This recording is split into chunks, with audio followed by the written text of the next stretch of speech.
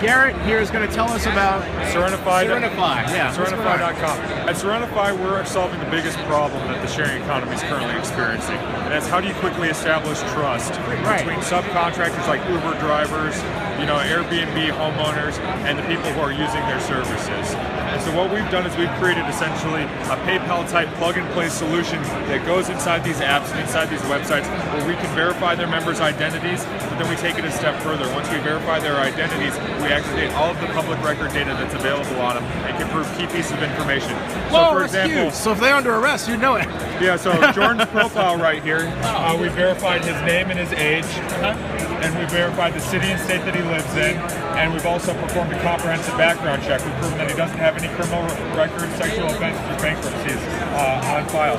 So if you look at the companies that criminal records, does that include misdemeanors or just felonies? There's a difference. Yes, we'll be able to show misdemeanors, but we only make felonies a mandatory field. So if we flag for a felony, if you have some misdemeanor, we're not going to take. Yeah, that's a big issue. That's not something we're particularly concerned about because our customer base is. Yeah. So what we have here is, if you look at Checker, Checker is currently the service that's running on Uber and Lyft, and they're running the background checks. They're charging about $40 per search that they're running for these companies.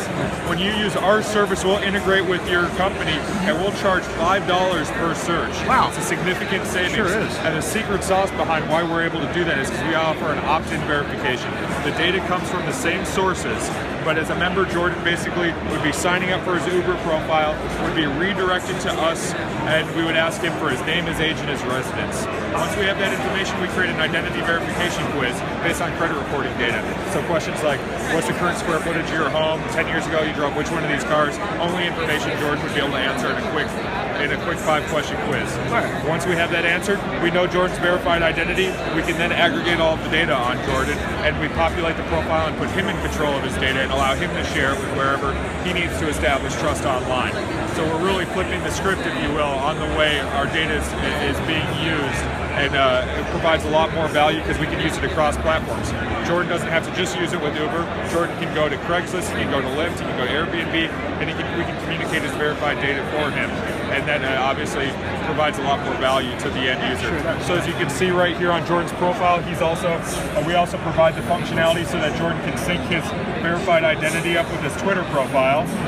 So if you click on it now, we have essentially a two-step authentication. So Twitter, you have that verified check mark next to your name on Twitter. Anybody in the U.S. now can have a verified identity on Twitter through us. So we're just kind of we're just starting to really gain traction and see how we can, all the various areas that we can provide value with our identity verification and full profile. What's the website? It's Serenify.com. Serenify.com. Yes. Serenify.com. So we're releasing our API in 2 weeks. We have 10 businesses signed up to integrate our service, and we're currently raising capital right now to continue scaling and growing our business.